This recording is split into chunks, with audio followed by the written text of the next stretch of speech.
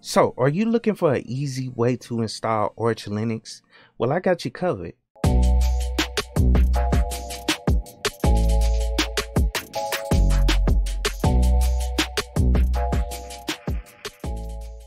What's up, guys? It's Josh back with another video, and today I want to show you guys a very simple way of installing Arch Linux on your system.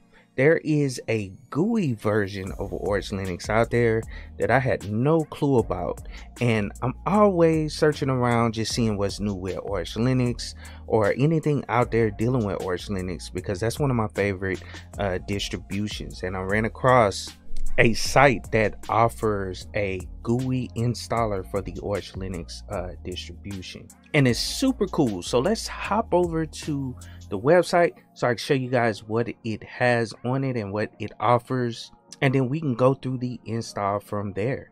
Before we move forward, I wanted to give a quick shout out to CIQ, the official partner of Rocky Linux. Rocky Linux is a Linux distribution that is intended to be a downstream complete binary compatible release using the Red Hat Enterprise Linux operating system source code. The project is led by Gregory Kurtzer, who was the founder of the CentOS project. So check out Rocky Linux at ciq.co. Okay, so I'm at Arch Linux GUI.in, and of course I always have a link down in the description of the video, but it says Arca Linux GUI, and it says Arca Linux GUI was a fast offline graphical installer for Arch Linux. And so this is where you can get it from. You can get the actual installer from there. They have multiple editions that include this installer, and you can just download the ISO and you'll be good to go. Like I said, they have a Plasma edition, GNOME edition, basically all the major desktop environments for Linux, you know, such as XFCE as well. And then they have the Cinnamon edition and a Windows Manager edition, the i3 edition. But let's go over to the downloads page so I can show you guys how to get it right fast, and it'll give you a little bit more information about the different desktops, because they have multiple versions of the different desktops. Like for instance, there's a KDE Plasma theme edition, and that comes with everything on it. It's basically themed, so they have a themed version of it. And then they have the Pure edition for all you Arch purists out there. It'll only install Arch with a base desktop environment for you, with none of the theming and all that extra stuff like the fonts and all that stuff that you can put on there. But you can download that version as well, so download that one, the themed or the pure. And then it's the same for the major 3 desktop environments. So KDE Plasma, then the GNOME edition, they have a themed and a pure edition, and then they also have an XFCE edition, themed, as well as the pure edition, which doesn't have all the extra tools on it. And you guys know I love XFCE, so that's what we're going to install today. But I already have it downloaded. I'm gonna get the XFCE edition installed, but it says the XFCE edition of Arch Linux GUI helps you to install vanilla Arch Linux with the XFCE desktop environment. It is pre-configured and ready to use. It comes with all the necessary software and settings to help users get started quickly. And like I said, man, that's one of the, I guess, the issues that I've always had with Arch Linux.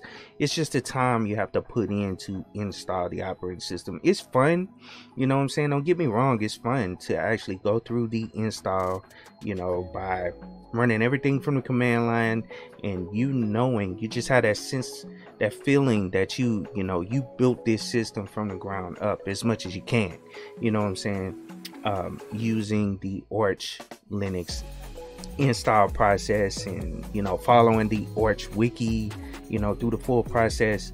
But once you get to a certain point, you're like, man, I just want this thing installed quickly. I need to get back to work or something. Let's say your system has some issues, or you bought a new computer and you're trying to hurry up and get back on your system and get it up and running.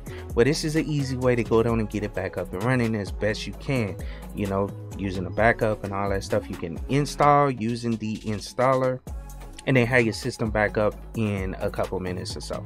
So let's hop over to my virtual machine so we can get this thing installed. Okay, cool. So I have the ISO booted up, and it boots up just like Arch. You know, it's an Arch installer. It just has an application, you know, on it, as well as the desktop environment, you know, all that good stuff. It's kind of got like a live ISO. So let's go into it right fast. You can go, they have two options up here at the top for the installer. So Arch Linux installer, x86 64 BIOS, and then FOSS GPU drivers, which is what I'm gonna use. But they also have one with the latest NVIDIA drivers only, and then you can boot the existing OS if you have one on the system, or you can run the memory test, you know, hardware information, reboot, power off. Those are your options. So like I said, we're gonna go to the first one. So let's press enter, and it will boot up just like any other Arch install. And you'll see it'll pop up to a desktop environment, essentially a live ISO with whatever desktop environment that you downloaded, the ISO that you downloaded.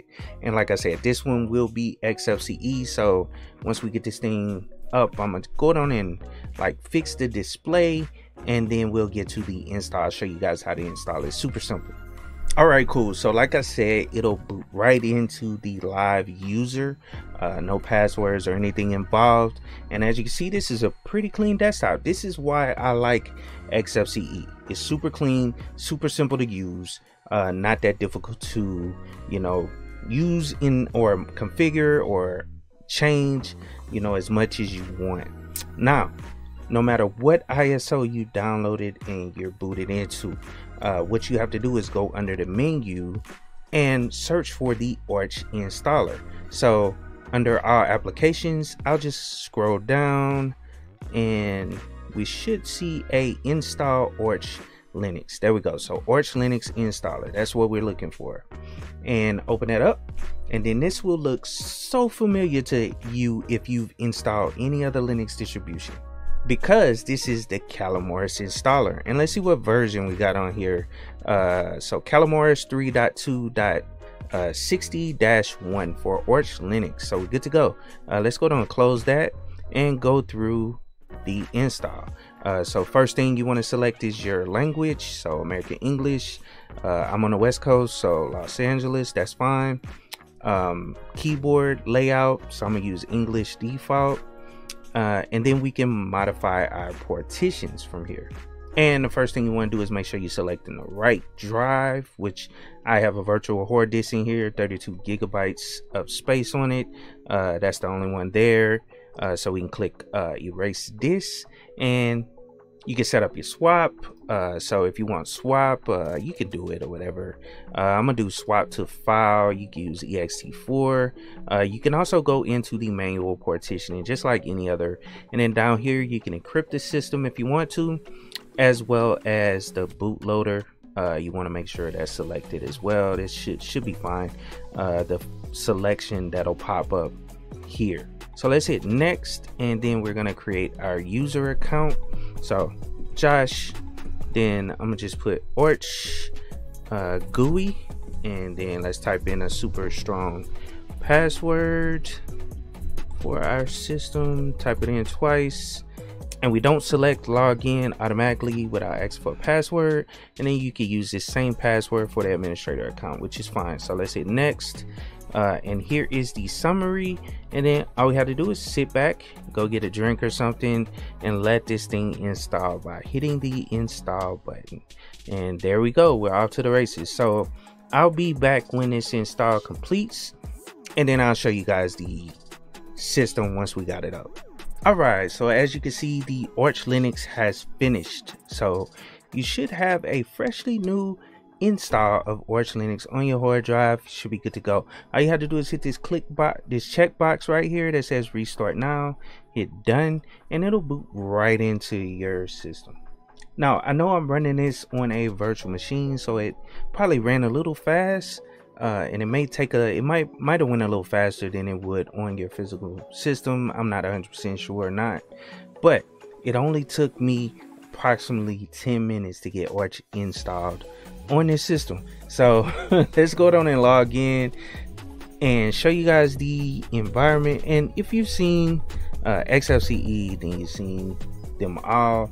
As you can see, this one's I had to fix the display a little bit, but we have our Arch install done. We have everything on here that we need, all the applications that we need, and all you have to do is simply start using it just like you would with any other Arch install, and modifying it, doing all your changes to the system that you want. But you obviously want to start off by updating the system. So sudo pacman and then -syu, that'll go through and install any updates for the system.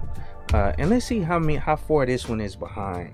It looks like it has about 600 or so megabytes of updates. So as you can see, it's a little behind on a lot of stuff.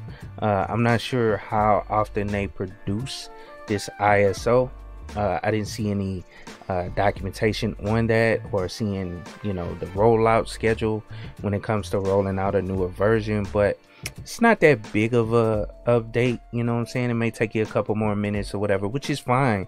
What I'm saying? It's a brand new system, but everything works. I'm gonna just hit no here because I don't want to install the stuff, but we are good to go with the Arch install.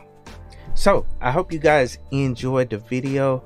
Like I said, I'm always looking around and see what's going on in the Arch world when it comes to Linux distributions, and just looking for new changes or things that are put out there to help people that are getting into the Linux operating system. But go on and like, share, and subscribe to the channel if you're new here. I definitely appreciate everybody that signed up for the membership. I definitely appreciate all you guys that support the channel through that process. And if you are currently a Patreon, just understand that October 1st, Patreon will be closed down for this channel. I'm heavily trying to push the membership just to keep everything in a central location, and that way I could provide more value for the people that do donate to the channel or support the channel. Try to put more post up for the members, as well as courses. I have courses coming, so look forward to that as well, or look out for that. That should be coming pretty soon. But I hope you guys have a wonderful day, and of course, keep it techie.